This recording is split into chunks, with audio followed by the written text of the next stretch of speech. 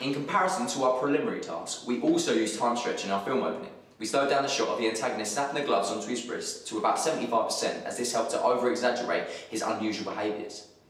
Oppositely, we sped up the shot of the blood seeping through the tissue to around 300%. We were also successful in our continuity editing, as the shots flow very well into each other.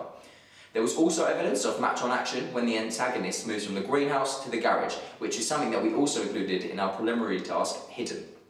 On the other hand, something that we did not include in our preliminary task was reversing a shot. In our final opening, we reversed the tracking shot so that the bodies in the garage were revealed at the end of the shot rather than the beginning.